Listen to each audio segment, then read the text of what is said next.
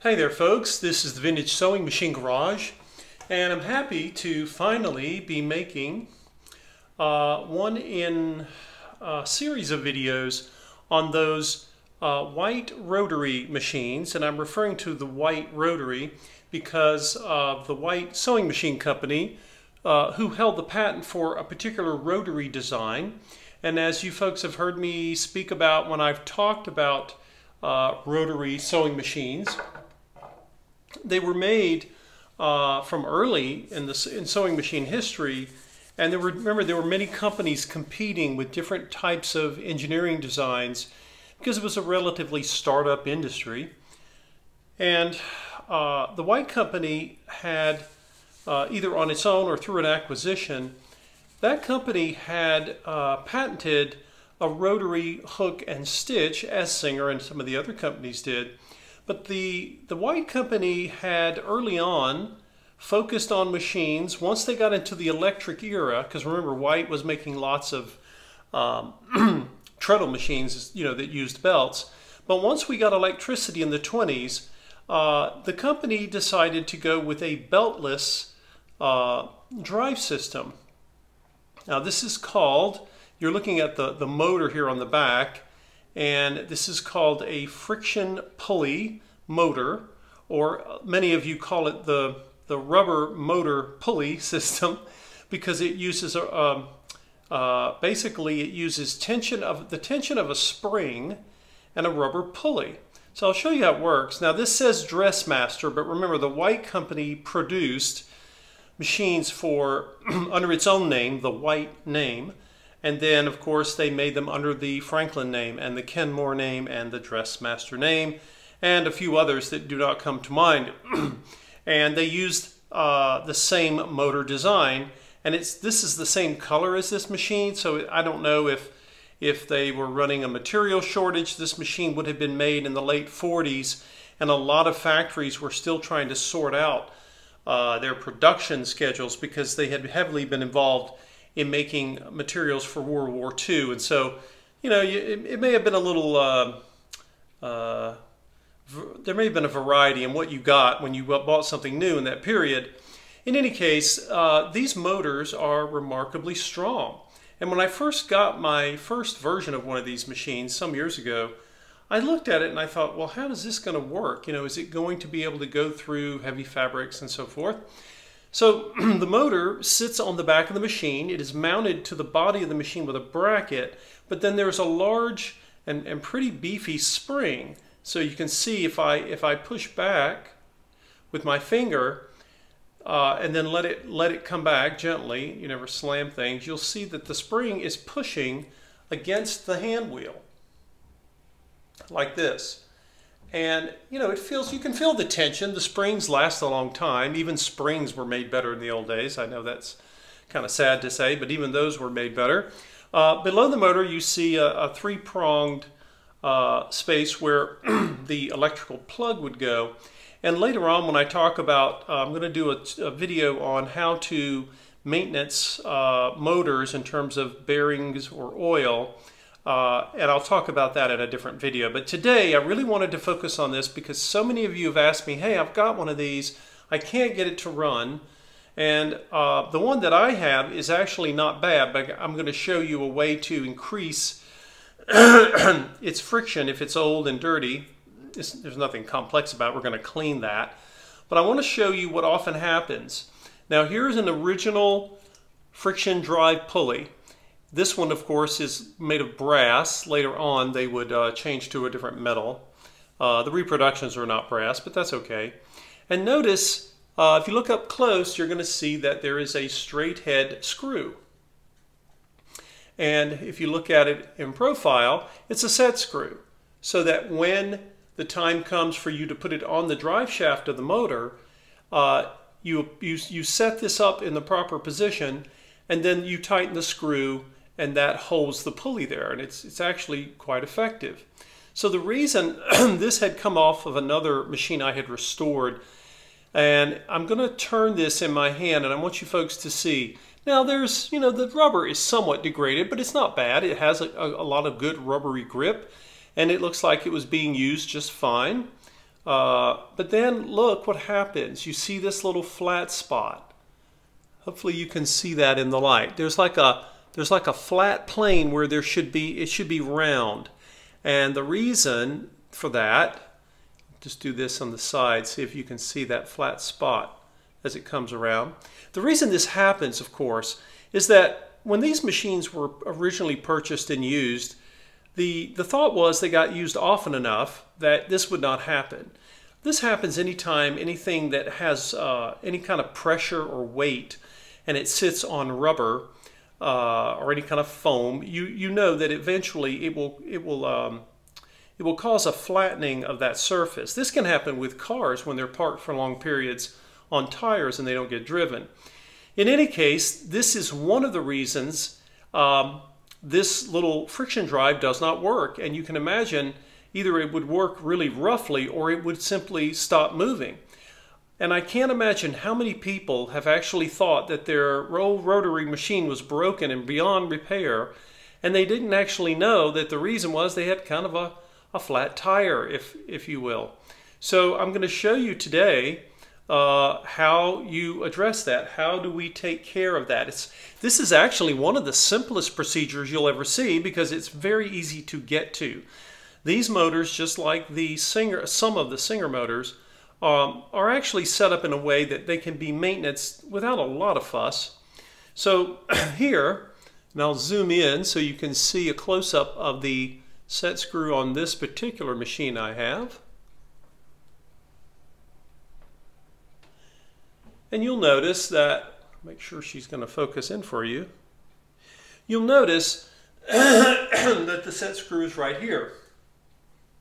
Now, to give myself a little working space so I don't have to fight with the hand wheel, I'm going to take, this is just a little wad of napkins, I'm going to pull down on the motor and I'm just going to shim it there just for a moment.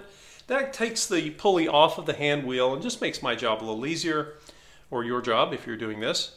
Now, remember what I've said before about screws if I haven't. It's very possible this is the original pulley, although it may have been changed at one point. And last night I went to test this. Now you can do one of two things. You might have one of your bobbin case small set screws, and again, this is not a one size fits all. This is actually, am I getting this in front where you guys can see it? Here we go. This screwdriver, which is designed for bobbin cases, it's pretty straight. It's not tapered. You can try that, or as I've recommended to you folks in my toolbox video, this is from, if you remember, you'll remember that bright yellow box. I told you folks I use it virtually with every sewing machine restoration. And these are my screwdriver tips that are not tapered. And I really like using it because, let's move this out of the way a bit, because it does not strip screws. Now last night I went and I tested this. I put the screwdriver in and it was very tight. And these screws are very well made, but remember what happens with old sewing machine oil. It can become sort of like a glue. So I put a drop of sewing machine oil and tried that. And then I took a little drop very carefully of a little WD-40 and loosened it up. And then this morning it was ready to come out. So I'm going to use, so you guys can see this a little bit better, I'll let you see. I'm going to loosen that screw, and then you'll see the pulley wants to come right off the shaft. You don't have to take the screw all the way out. This screw is about the size of a peppercorn, and if it goes bouncing on the floor, not saying you can't find it, but it would be a lot nicer not to have to do that. Now, this shaft, unlike some on other sewing machine motors, is actually round. There's no flat area. I was looking for that to a space where you would actually put the set screw. Now, you might think, well, gosh, how am I going to know where to line this up? What you want to do is make sure that the rubber surface of that little wheel, which is what's actually going to come in contact with your hand wheel, is lined up properly. And actually here, I just simply put it all the way, and there's a stop inside. Don't know if you can see that, but there is an actual place where it stops. Now the new replacement that I have, it actually goes all the way through. So you would want to look where this one stops and kind of get an estimate there. But I'll show you how. It's not difficult. So even though my wheel here is dirty, and I'm going to clean it up before we put it back on, I wanted to use this as a way to demonstrate.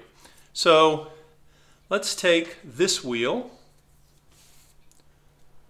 Now, this is one of the new replacements. Remember, I mentioned to you in the new parts video, I believe that's when I mentioned it. Here we go. Trying to get these in camera. There's a large size and a small size. And just look at your machine to determine which one fits yours.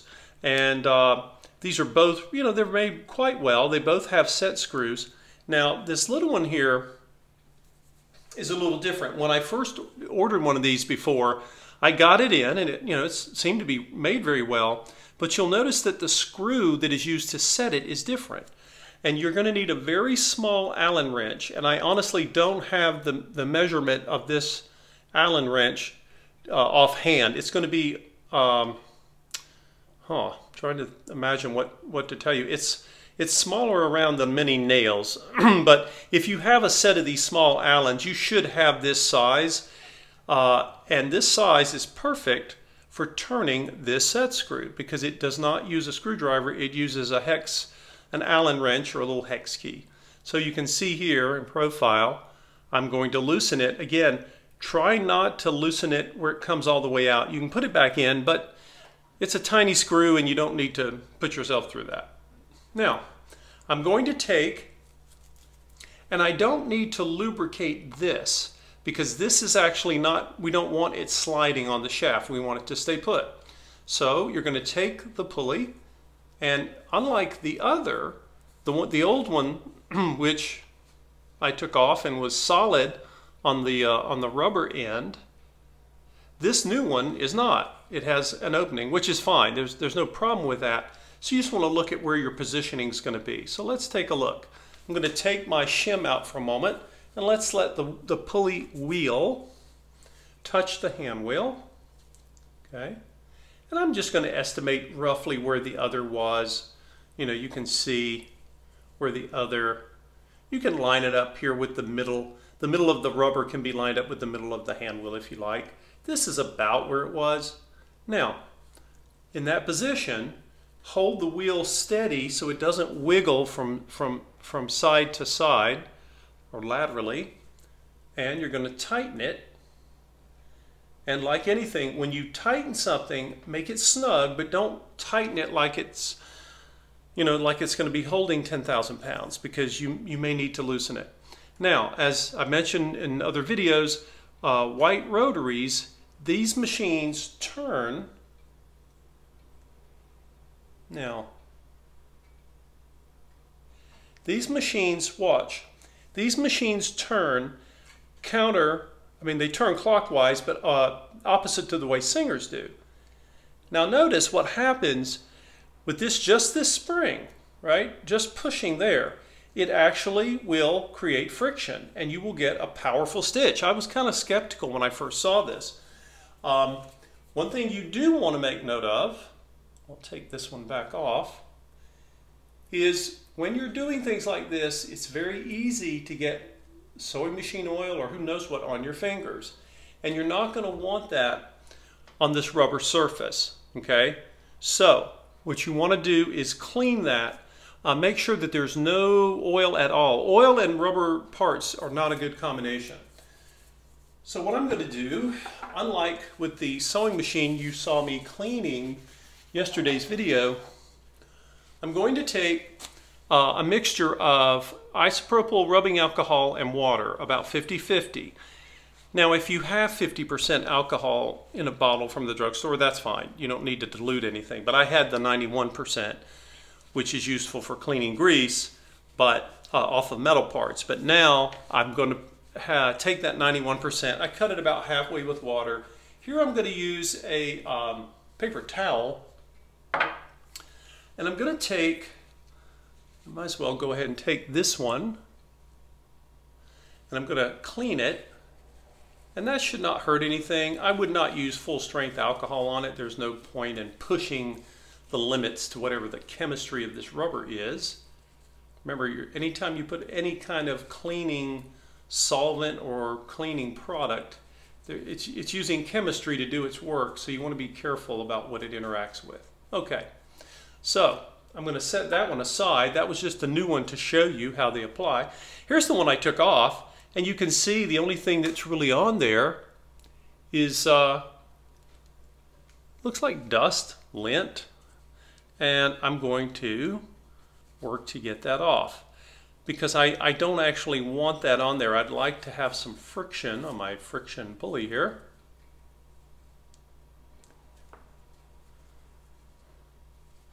And a little bit of a groove has been worn down the middle of this. That's okay. What you don't want, of course, are those really hot, hot spots, flat spots, because flat spots are going to interfere with the machine's ability to rotate, and it's going to create a heck of a problem.